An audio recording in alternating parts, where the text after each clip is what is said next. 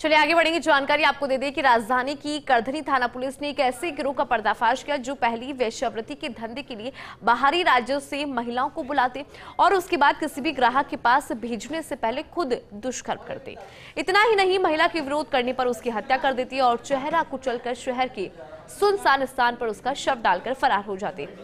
कैसे पुलिस पहुंची इस शातिर गिरोह के शातिरों तक, उसके लिए देखिए हमारी ये खास रिपोर्ट। राजधानी के करधनी थाना इलाके में 2 जून की सुबह सड़क किनारे एक महिला का नग्न अवस्था में शव मिला। सूचना पर डीसीपी वेस्ट अमित कुमार और पुलिस के आला अधिकारी मौके पर पहुंचे।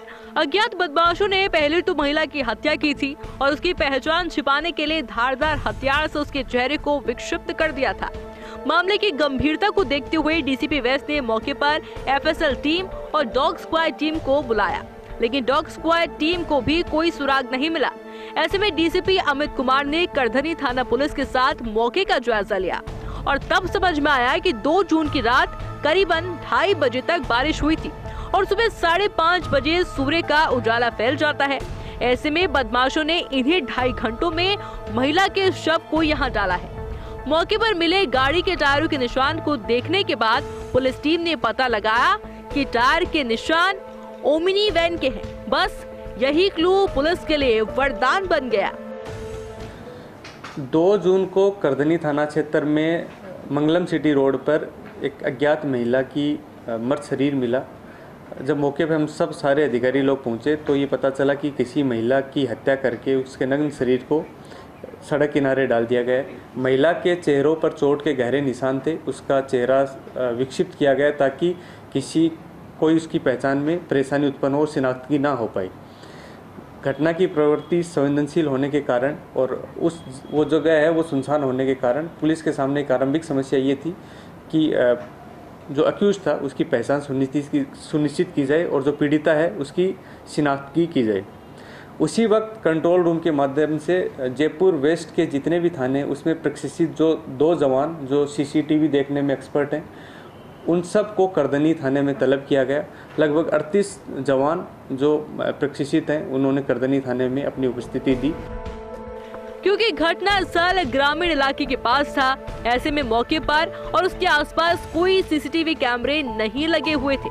ऐसे में डीसीपी वेस्ट अमित कुमार ने वेस्ट जिले के 19 थानों में से प्रत्येक थाने में उन 2 कांस्टेबलों को चुना जो सीसीटीवी कैमरे के फुटेज देखने में एक्सपर्ट थे और वेस्ट जिले की स्पेशल टीम से भी सीसीटीवी फुटेज के एक्सपर्ट 7 कांस्टेबलों को चुनकर 45 कांस्टेबलों की टीम गठित की गई। टीम को घटना स्थल के आसपास की सड़कों को जोड़ने वाली सभी लिंक रोड पर लगे सीसीटीवी कैमरों के फुटेज देखने के निर्देश दिए और इस टीम के जवानों ने कैमरों के फुटेज देख एंट्री और एग्जिट तक 600 वाहनों को चिन्हित किया और उन 600 गाड़ियों में से ओमनी वैन की पहचान की, लेकिन ओमनी वैन पर लगी नंबर प्लेट फर्जी थी, इसलिए उसके मालिक का पता नहीं चल पाया। ऐसे में टीम ने एक के बाद एक सीसीटीवी कैमरों के फुटेज खंगाले और सीसीटीवी कैमरे के माध्यम से पीछा करते हुए एक संदिग्ध स्थान पर पहुंच गए और वहां सिविल ड्रेस में स्पेशल टीम के पुलिसकर्मी तैनात किए गए।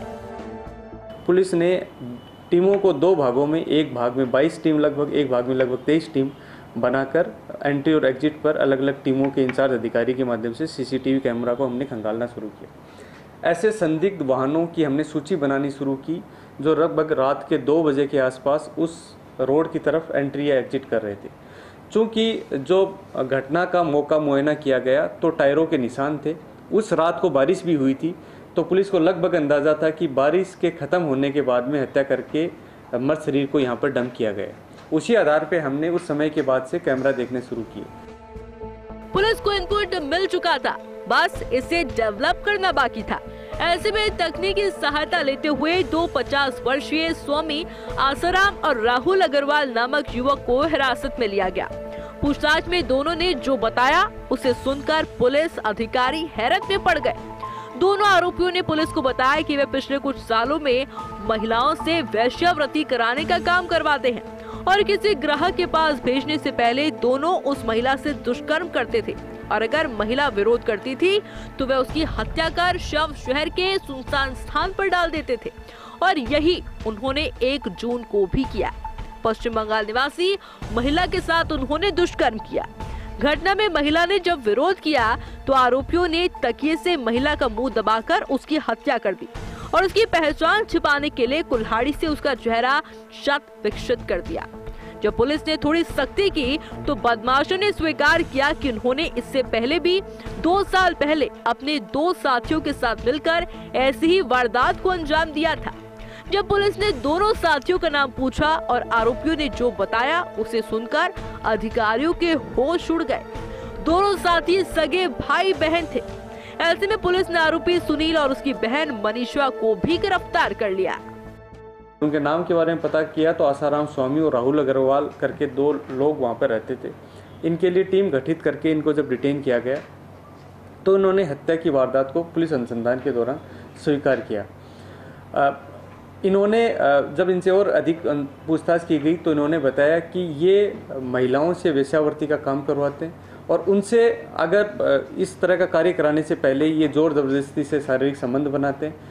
महिला द्वारा मना करने पर उसके साथ मारपीट करते हैं।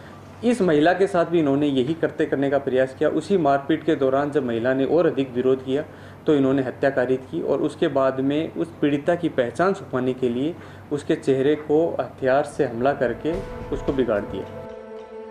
बहरहाल पुलिस ने करधनी और कालवाड़ थाना इलाकों में हुई महिला हत्याकांड मामले में पर्दाफाश कर दिया और गिरोह का सरगना स्वामी आशुराम और उसके साथी राहुल अग्रवाल के साथ भाई बहन सुनील और मनीषा को गिरफ्तार कर पूछताछ शुरू कर दी।